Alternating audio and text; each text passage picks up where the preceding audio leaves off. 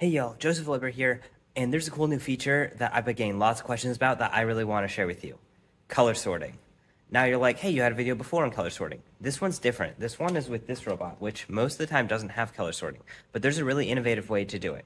So, check it out. Now, the key to that color sorting is that we have a gap between this top roller and the top of this conveyor, and that gap is just big enough for a block to fit through. So what that means is if we are picking up the wrong color, let's say we're the blue line, so we're picking up a red one, what's going to happen is this conveyor will spin the normal forwards, but when it gets to the top, this roller will spin backwards. And what that's going to do is going to shove the block out this way, like this. So you can see it just flies out that way. And that's really cool, and it totally works. Now, if you're looking at this and you're thinking, hey, this is something I might want to put on my robot, go ahead and click the link in the description.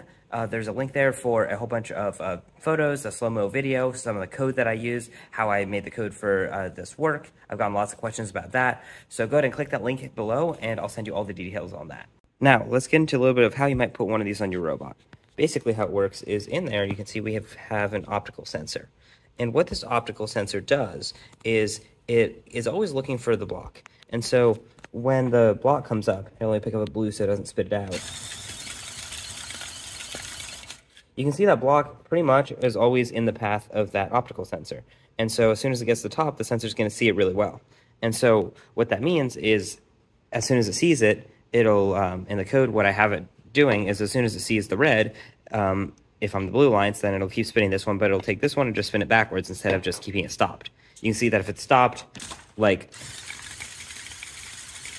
there's no chance of it falling out the top. But if you were to spin this one backwards, then it would totally fall out like we saw earlier. Now, you might be wondering, if this is so good, if this works so well and it's so easy to implement, why is not everyone doing this color sorting on the robot? The answer is really simple, actually.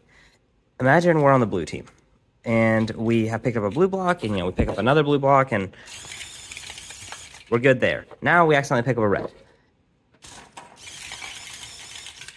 So the red one is still in our robot is the problem.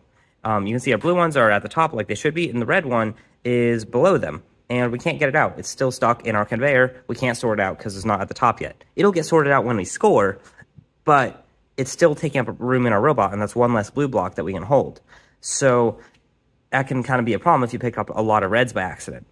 And that's the main reason that you don't see these a lot at your competitions, is because it's cool that it keeps you from scoring the wrong color, and that's definitely better than nothing, but it's not really valuable enough yet because it's still, if you still pick up the wrong color, it's still in your robot, and you still have to deal with carrying it around all over the place until you can score and get rid of it.